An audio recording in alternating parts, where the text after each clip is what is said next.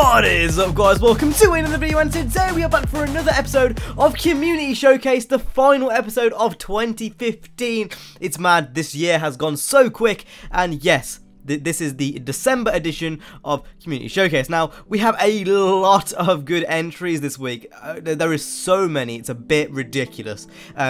Before we go ahead and show them, I'm just going to quickly talk about how you guys can get your cars onto Community Showcase if you really want to. So, if you want to go ahead and actually submit a car for this series for next month, for the January 2016 episode, make sure to go ahead and go down to StraightUpHippo.com, just type that in your URL, and then in the first block of like forum post things, you'll see community cars. Click on community cars, follow all the instructions, and then press OK. And that's basically it. That's all you gotta do. And then your car is eligible to be in Community Showcase the following week. But with that being said, we're gonna go ahead and get straight into this month's entries. So firstly, we're gonna go ahead and show all the Need for Speed 2015 entries, and then afterwards we're gonna go ahead and obviously show all the Need for Speed 2015 entries.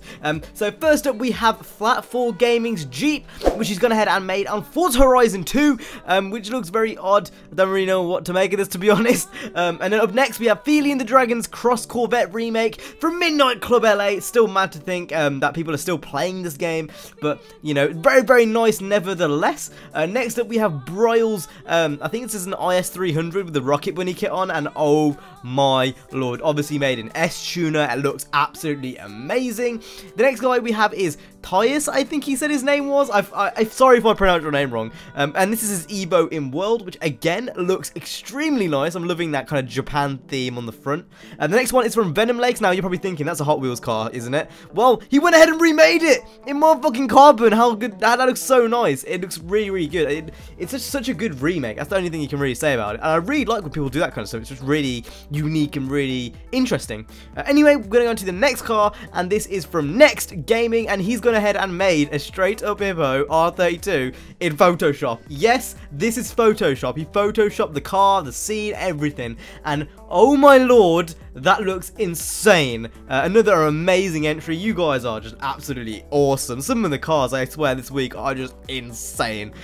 So yeah, those were the non-Need for Speed entries, and now we're going to go ahead and get onto the big bulk of this episode, which are, you know, the Need for Speed entries. So the first entry is from Aryan Seif. I hope I've said your name right again. But this is his S15, kind of based around the car throttle theme colors, which looks really, really nice. Nice to see some people, you know, making those Need for Speed 2015 entries. The next one is from DeSolarage, and this is his Lamborghini.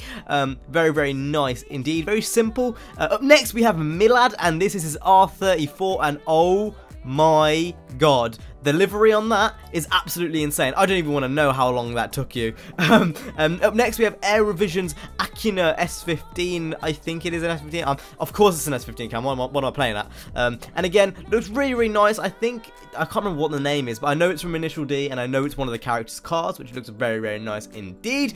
And then finally we have Toma with this beautiful BMW M4. You might remember this from Gamescom. This was actually the BMW M4, which was on the Need for Speed Gamescom stage. So yeah, really nice job there. Now we're gonna go ahead and move on to the movie clips, the actual video clips, which people have sent in from Need for Speed 2015, and then yeah, we'll go ahead and close the video. So let's go ahead to the next part. So up first we have Nixter's MX-5. This is the 2017 MX-5, I believe, or 2016 MX-5, and looks pretty goddamn nice.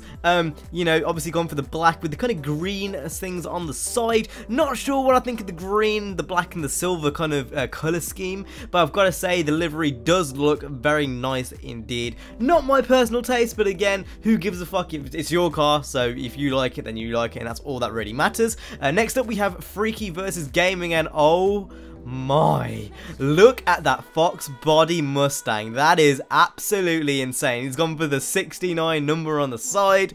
You know, it's been stickered up. It's got a bandage across his fucking forehead. It looks absolutely mad, and I've got to say he's done a really nice job. Look at the size of the freaking lip spoiler, the wing on the back. Look at the, oh my lord, it's bigger than my house. Well, it's not, but you know, that's besides the point. It's freaking huge. And I've got to say, overall, he's done an absolutely amazing job with his Fox Bunny Mustang. I think that's one of the cars which I'm still yet to try out on Need for Speed 2015. And just looking at the back of that spoiler, I'm going to have to because it looks freaking mad.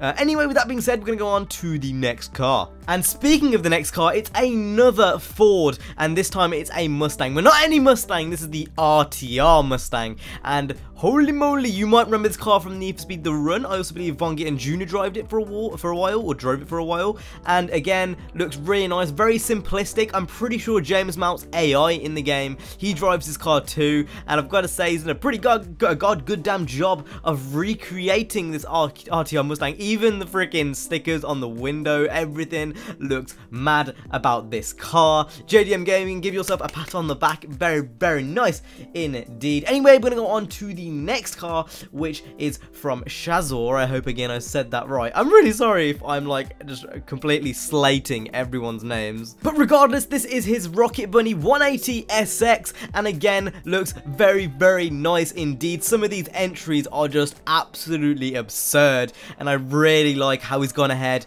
and customized this 180 SX. It's no different to many of the other entries from this week. I don't get how a lot of you guys do it. They really, just some of them just look absolutely phenomenal. Anyway, we're going to go on to the next car, which is from the Huggable Virus, and it's this clean RWB Porsche. I don't know which year or model this is from, but I know it's not the RSR one, it's the other one. It's like the 93 Porsche, I think. I might be wrong on that one though. And he's gone for a very simplistic, clean look. Obviously gone with those tires, the special tire engravings. It's got some Magnus Walker stickers around there, as well as some RWB stickers.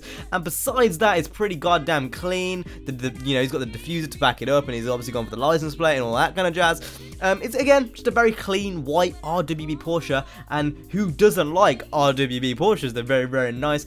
Even people who don't like Porsches generally, they usually like this car. I say usually because obviously everyone's different. Anyway, we're going to go on to the last car, which is a Supra drag build, and it looks absolutely phenomenal. Everything to just how big the tires are, and the tire choice, and like even the sticker bomb, the exhaust, all very, very nice indeed. He's gone for the JUN front bumper as well as the side skirts, and it's just overall a very, very nice car. And that was this month's edition of Community Showcase. So if you guys enjoyed, hit the like, subscribe. I will see you guys in the next one. You guys have been awesome. If you want to go ahead and send your entries for Community Showcase, the link is down in the description below, and I will see you guys later. Stay safe and peace.